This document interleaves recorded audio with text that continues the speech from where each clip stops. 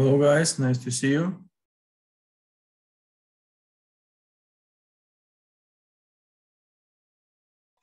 Good afternoon. Good afternoon. Hello. Good afternoon. Good afternoon.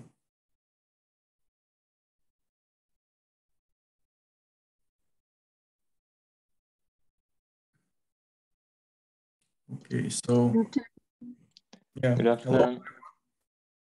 Good afternoon. Hi.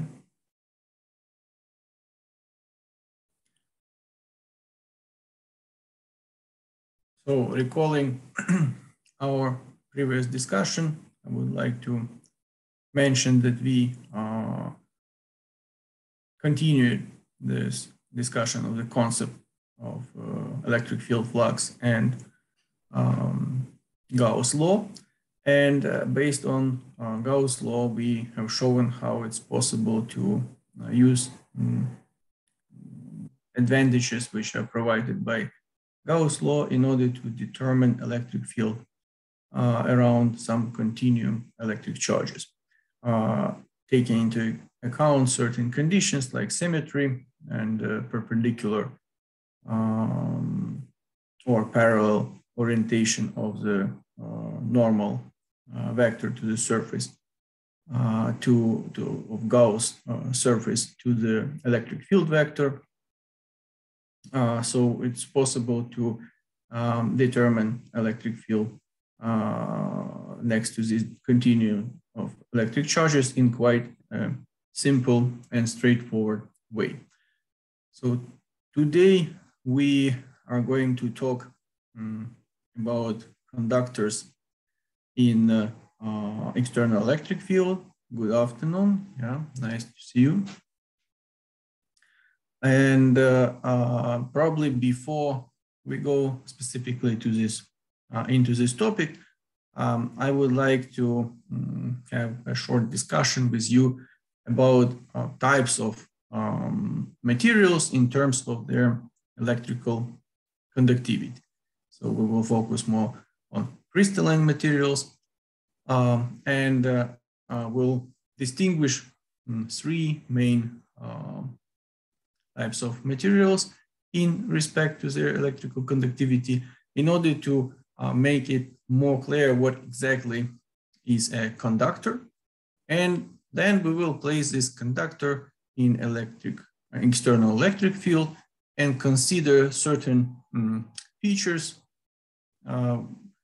related to electricity which are happening to such a conductor in external electric field, assuming that it is in equilibrium condition. So there is no charge transport.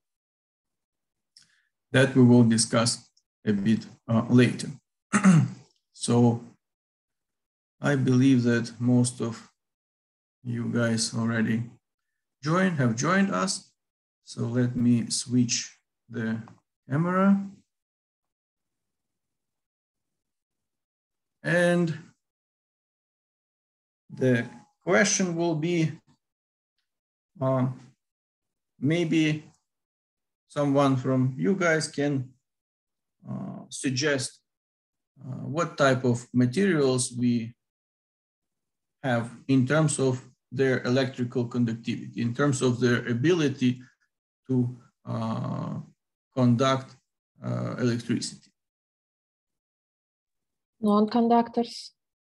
Non-conductors, so that's good, but they usually called as Insulators. Okay, so let's have insulators.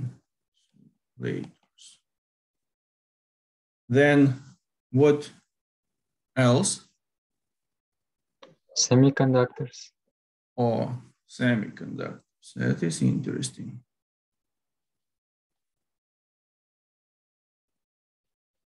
By the way, it's interesting to me since it's actually my field of research.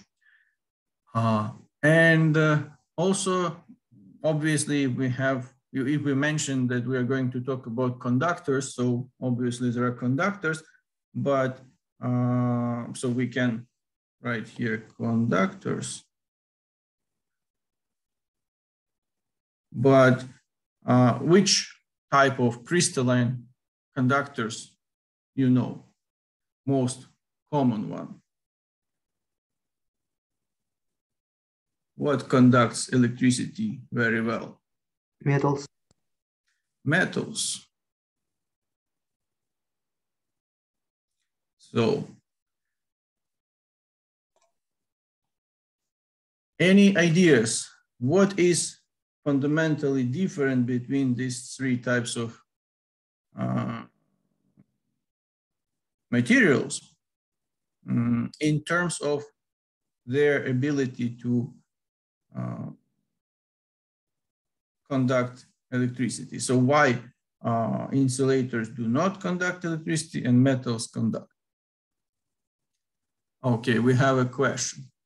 Yeah, Beck, you are welcome. Oh, that wasn't a question. I mean, you asking students about what's the difference between these things. Yes, yes, you are right. So Yes. there is main difference is overlapping of valence band and conducting band. Okay, that's good. Electron. True. So let's make it a bit more generalized. So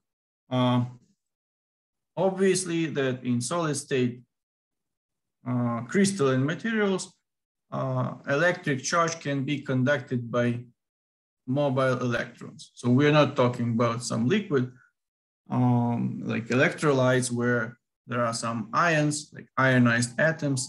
So there could be also some positive charges which can, positive ions which can conduct electric charge through the medium. In crystalline solids, electric charge is conducted by electrons. So electrons in free space can occupy any energy because it depends on, it depends on the previous conditions, how much they were accelerated, and so on. However, in crystalline materials,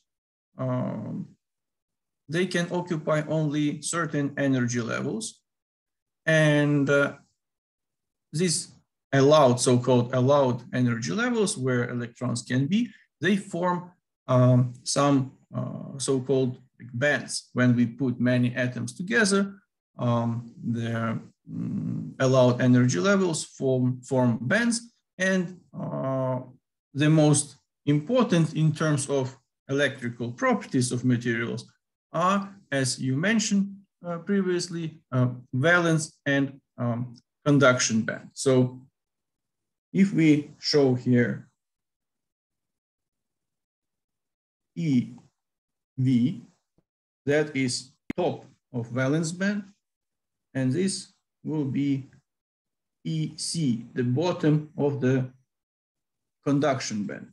So we have energy levels down here.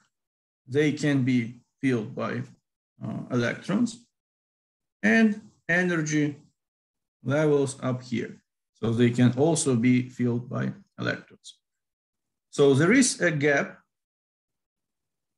between the top and bottom of valence and conduction band respectively. And this is called as band gap, energy gap, EG. So at room temperature, so we are talking about conductivities at room temperature, so which is something like 25 degrees Celsius. At room temperature, energy of electrons, which are in the valence band, is not enough to be thermally excited and occupy energy level in the conduction band. So why it happening? Because EG is very large for insulators. So usually it is larger or equal to 3 electron volts.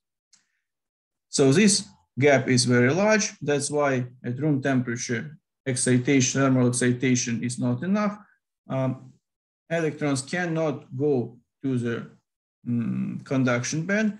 And if we have some electron in conduction band, it is not bound to its atom, so it can move all over the space of this crystalline material. Means it can participate in charge transfer.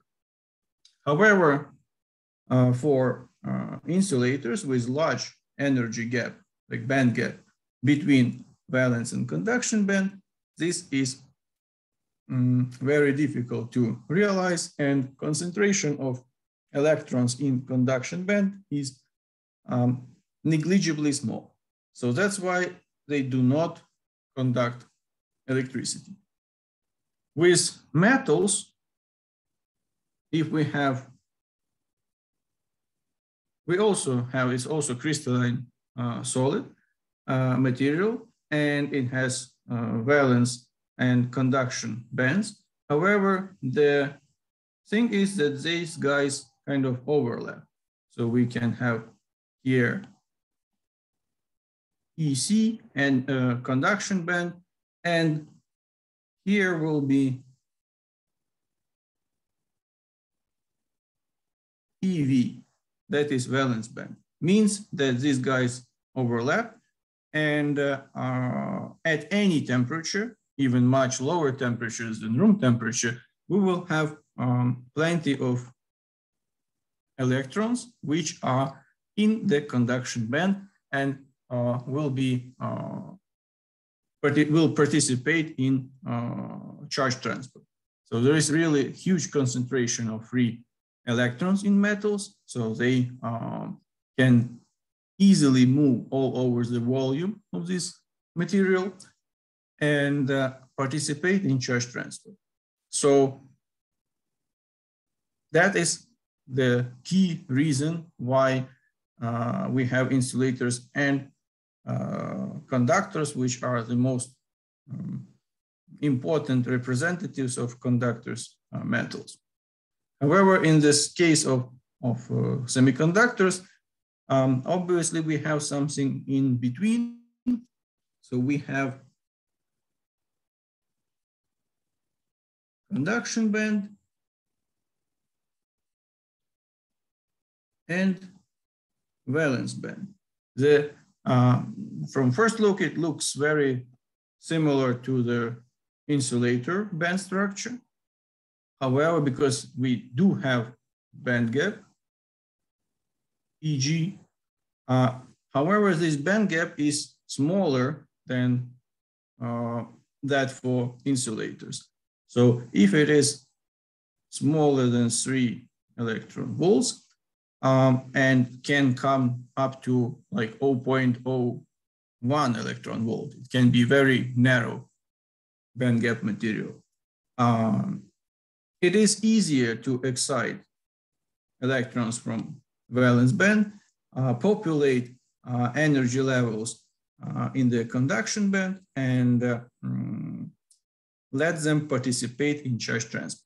So just focusing our attention on the band diagram of this most common 3 types of materials, we can explain the difference in their behavior in terms of conductivity of electric charge. So having this general introduction of insulators, semiconductors, and conductors, we can make a step further and consider what will happen if we have a conductor in some piece of metal, generally saying, when we place it in external electric field. So let us go to another slide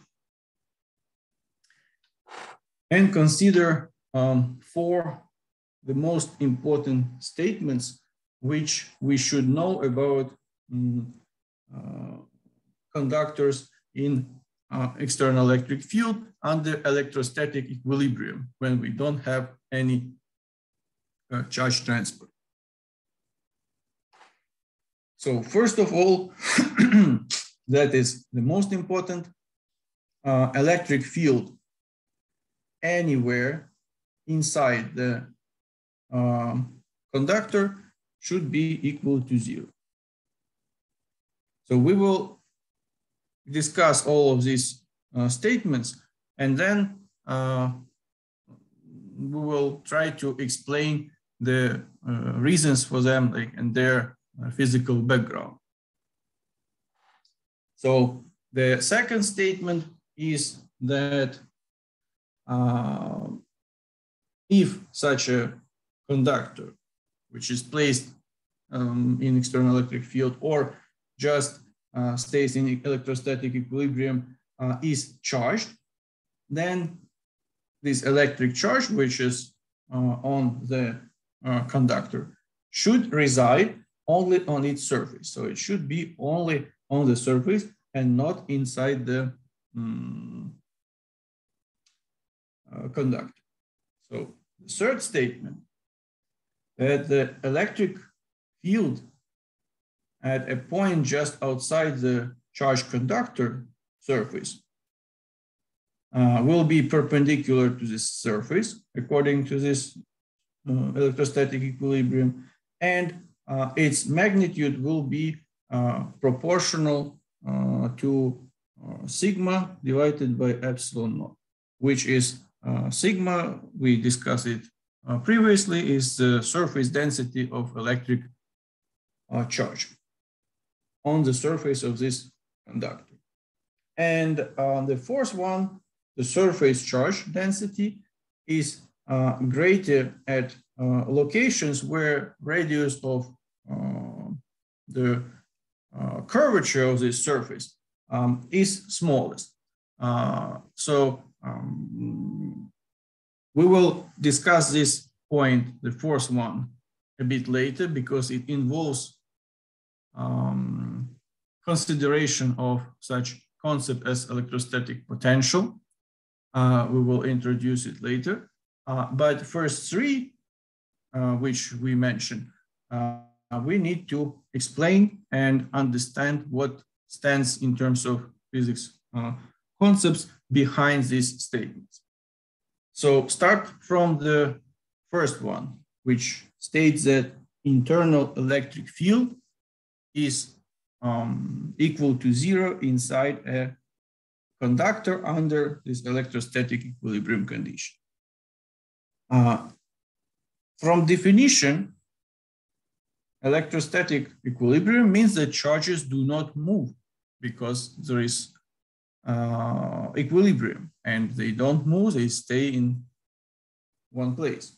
There's no force which can move these charges. So if we assume that internal electric field inside this conductor is not equal to 0, then there will be some electric force acting on charges inside the conductor. So it will be Q, electric charge, times this internal electric force, internal electric field vector.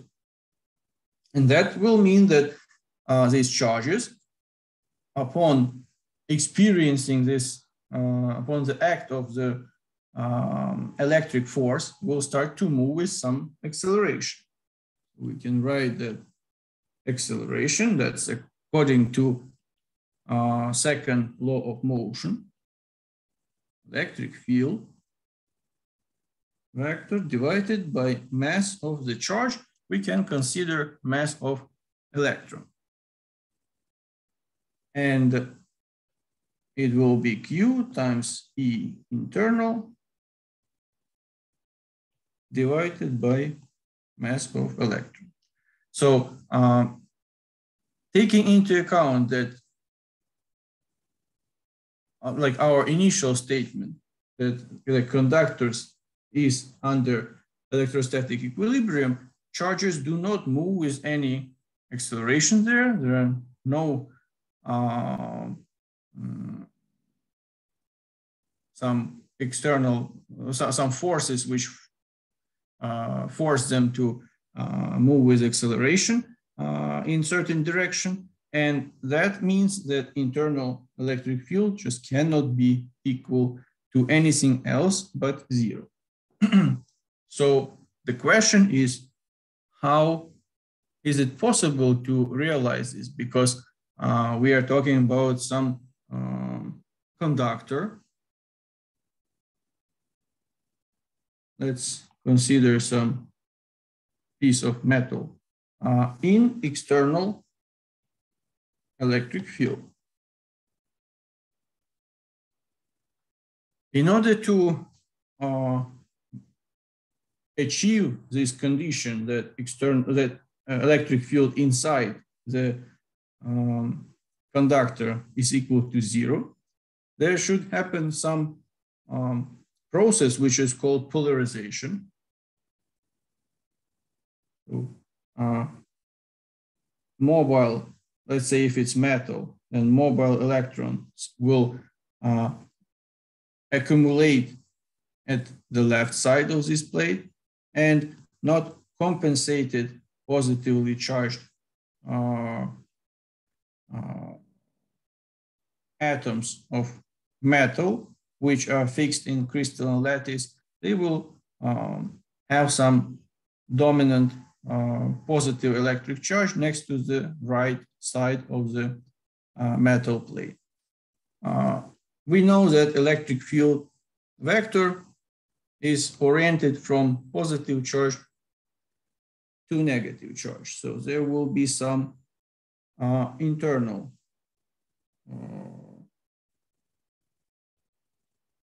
electric field, which is oriented in opposite to external.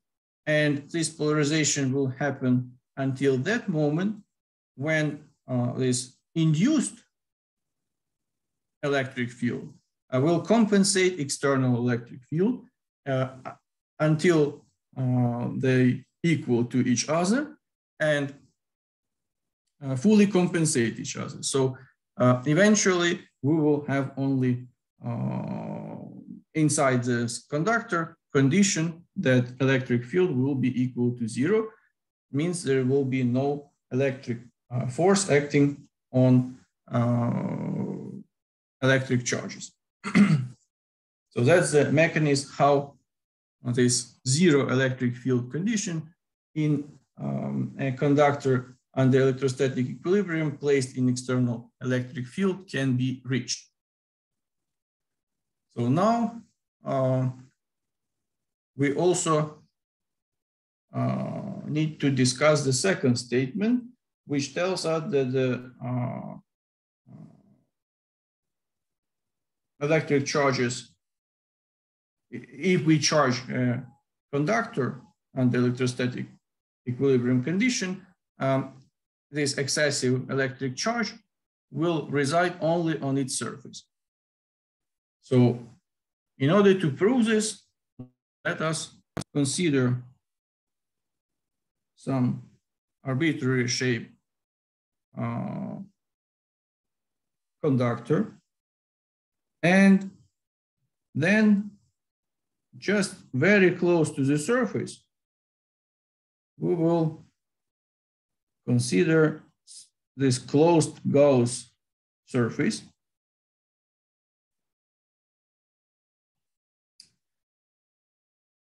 We know that electric field inside the conductor under electrostatic equilibrium is equal to 0. Means that at each point of this Gauss surface located inside the conductor, but very close to the surface, at each point of this closed surface, electric field vector is equal to 0. Means, according to the previous discussions of electric field flux, electric field flux will be also equal to 0. If there is no electric field flux through this surface.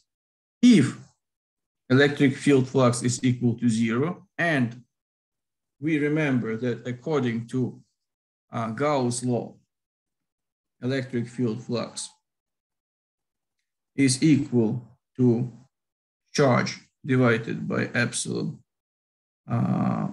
0, charge which is enclosed in this Gauss surface. If it's equal to 0, means numerator of this expression is also equal to 0. So electric charge inside this Gauss surface will be equal to 0. And that means that if we accumulate, like if we charge some conductor, like provide some electric charges to a conductor, these charges can, depends what we provide, either positive or negative charges. Let's say we charge it negatively, so these charges can be located only on the surface of the conductor and cannot penetrate in the bulk of the conductor. So now let's come to the third statement, which was about the magnitude of electric field vector next to the surface of a charged conductor. So it states that this electric field vector is perpendicular to the surface in a given point, and its magnitude is equal to sigma divided by epsilon naught.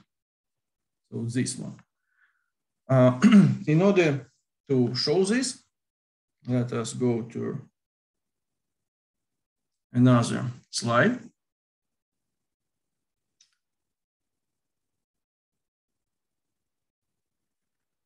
So let's assume that we have some positively charged conductor. And we know already that these positive charges can reside only on the surface of this conductor. And then we pick up some surface element of the conductor and draw this Gauss surface in the form of cylinder.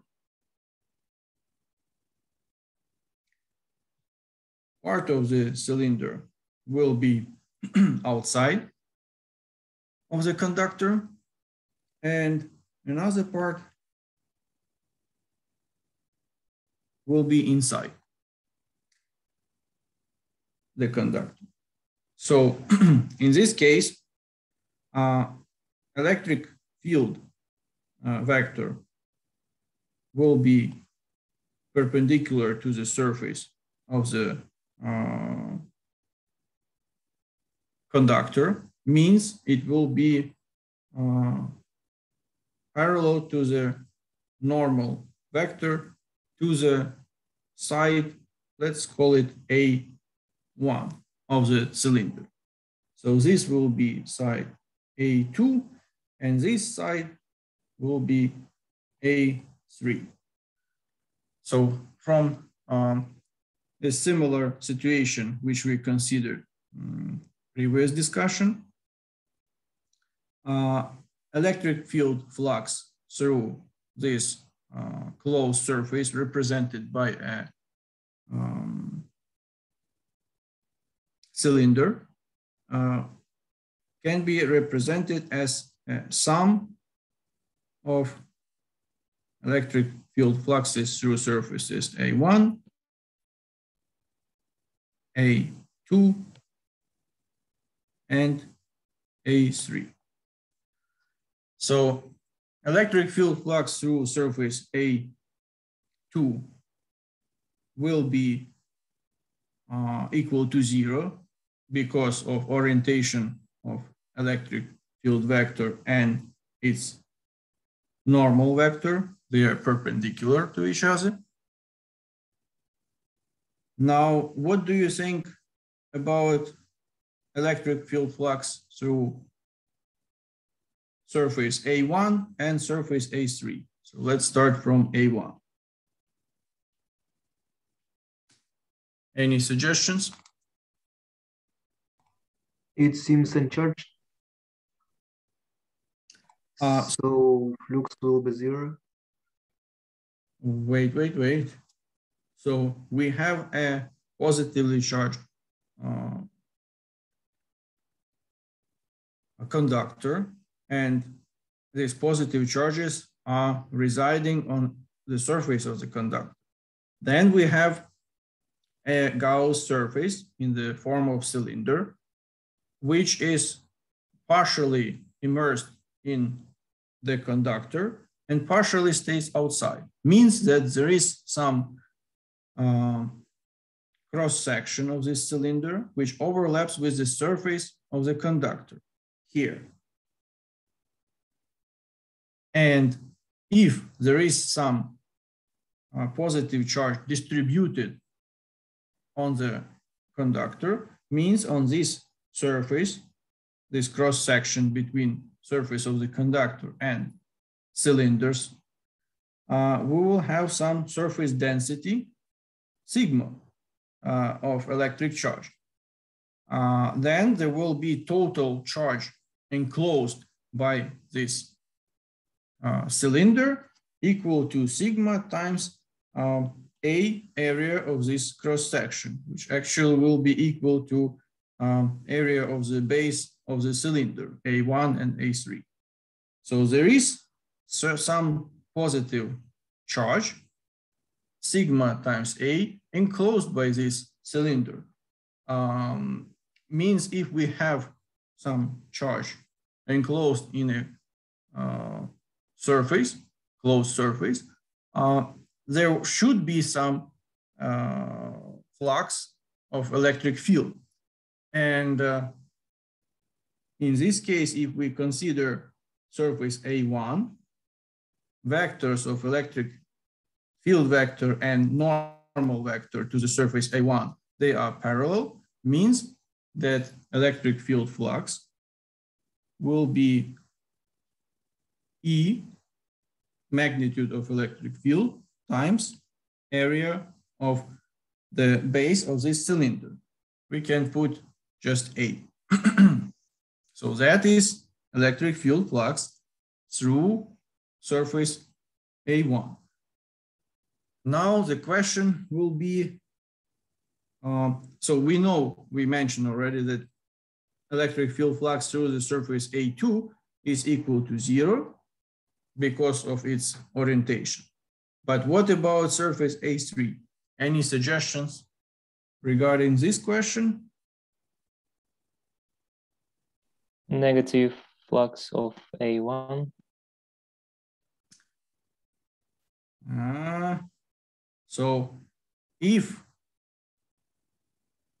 we come back to our previous discussion when we were dealing with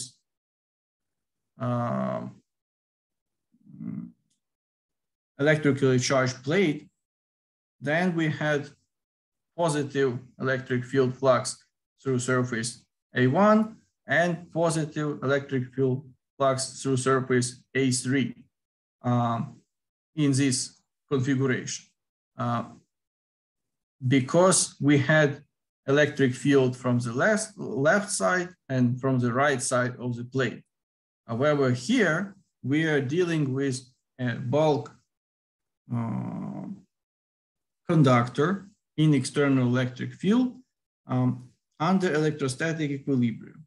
Previously, today, we have already shown that there is no electric charge when we charge it, such a conductor. All charge is accumulated only, residing only on the surface of the conductor, means there are no charges inside the conductor, and there is no electric field inside the conductor. If there is no electric field, if electric field is equal to 0, means electric flux through surface A3 is also equal to 0. So if E equal to 0, then there is no electric flux because there is no electric field. So according to this discussion and conditions, the total electric field flux through this cylindric Gauss surface, electric field flux, is equal to E times A. Now, if we recall that according to Gauss' law, this will be equal to charge, which is enclosed in this cylindric surface divided by epsilon naught. And charge enclosed in this surface, we already discussed it. It's given by sigma times A. That will be sigma surface density of electric charge residing on the surface of this conductor. In this case, it's positive electric charge, times area of the cross section of the cylinder divided by epsilon naught. So we can cancel out A, and we see that the magnitude of electric field next to the surface of a charged conductor under electrostatic equilibrium is equal to sigma divided by epsilon naught, which is a provement of our previously made statement under number 3. What is interesting that here, this equation is very similar to that one which we derived for large charged plate. So we got electric field equal to sigma divided by 2 epsilon naught. So it is just twice larger than electric field magnitude next to a plate. And that is because we deal here with a bulk conductor, and inside of this conductor, there is no electric field. That's why we have twice larger electric field next to the surface of the conductor in the space next to it outside the conductor. So with this, we summarize, and during this discussion, we introduced the way how we can distinguish between 3 main types of materials in terms of their abilities to conduct electricity. So we can distinguish between insulators, semiconductors, and conductors. This feature of conducting electricity is defined by the band structure according to quantum mechanic properties of crystalline solids. In particular for conductance, they always can conduct electricity because of overlapping conduction and valence bands. There is no forbidden band of energies, like band of forbidden energies, so-called band gap between the conduction and valence band. So also we discussed the behavior of a conductor under electrostatic conditions. We have shown that there is no electric field inside a conductor under electrostatic conditions. There are no charges inside a conductor, and if we charge a conductor and it stays under electrostatic conditions, all charges reside only on the surface of such conductor. And the magnitude of electric field vector next to the surface of a conductor like charged conductor under electrostatic conditions will be given by this equation, means it is proportional to sigma, surface density of electric charge like residing on the surface of a conductor, divided by epsilon naught, which is twice larger than electric field next to a charged plate. And that difference comes because of the difference in bulk and two-dimensional structure of a plate. So here we deal with a bulk conductor and need to take into account the fact that there is no electric field inside the bulk of this conductor.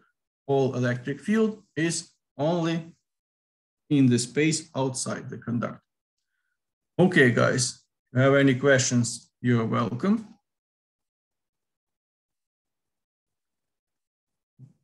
We will continue further with introduction of electrostatic potential, and also that will be tightly connected to the work done by electric field. And that will be our topic for next discussion, which will be on Monday. So I wish you a good weekend, take care, and see you on Monday. Thank you. Thank you for the lecture. Goodbye. Bye-bye. Bye. Have a nice Thank weekend. you. Goodbye. You're welcome. Bye.